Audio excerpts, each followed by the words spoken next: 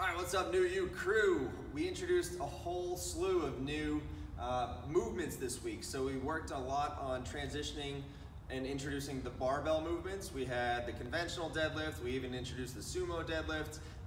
We introduced the front squats out of the rack. So just wanted to quickly review those first and then say that we can always modify to dumbbells, right? So I think the ultimate thing that we learned with the barbell was that the barbell is obviously immovable. It forces you into certain positions and you have to be able to properly handle that external load. And if you can't quite do that with the barbell positioning you in certain ways, then we always want to modify to something you feel confident with, okay? So we'll go over the conventional deadlift real quick.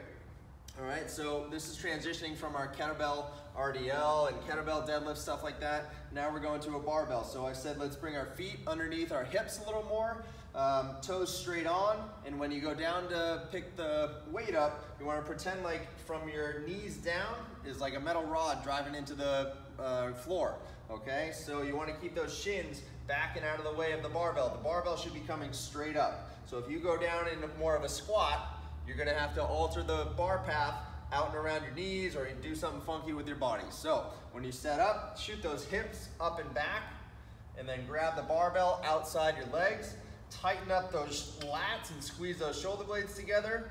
My weight's in my heels, I'm wiggling my toes here a little bit to check that, and my head is nice and neutral. All I'm thinking about is bringing those hips to the bar, squeezing those hamstrings and glutes. On the way down, you push those hips back, keeping the bar sliding down the thighs, lowering right down over those shoelaces. Straight up, bringing those hips to the bar, squeezing your butt, and back. Okay, that was our conventional deadlift. The sumo deadlift. So now we get in our sumo stance, right?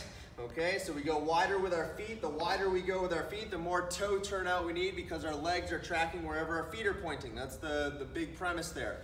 So we drive our knees out, and we sit down in more of a squat. So this is the big difference between the conventional deadlift and the sumo deadlift. Yes, the stance, but now it's more of a squat, and my torso angle is quite a bit more vertical.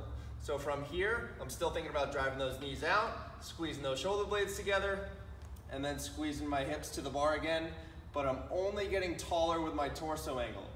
The common fault we see with this is you guys wanted to make it into a conventional deadlift by bringing those hips up first and then snapping those hips through. Okay, you gotta try to focus on keeping that chest up, squeezing those shoulder blades, and only bringing those hips to the bar. All right, so that was our conventional and sumo deadlift. The last one I wanna go over is the front squat. So we worked on the zombie positioning, taking the bar out of the rack, and just kind of feeling where that bar should be resting on the shoulders there in that bony notch, not on your muscles. And as long as those elbows are up, we should be good. All right, as soon as those elbows come down, that bar's rolling down, and that's no good because when we're in our front rack position, again, if those elbows are up, we're good, the bar's resting.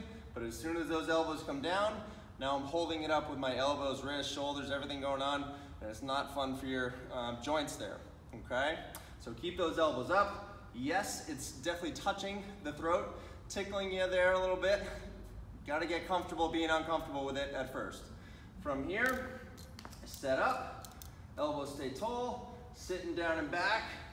Good full range of motion, keeping the knees driven out, elbows up, and then squeeze those glutes to come up and stand right up. Same thing here, we don't wanna see those hips coming up first as you stand up with a barbell. You gotta stay nice and tall, using your skeleton to support the weight, not your muscles.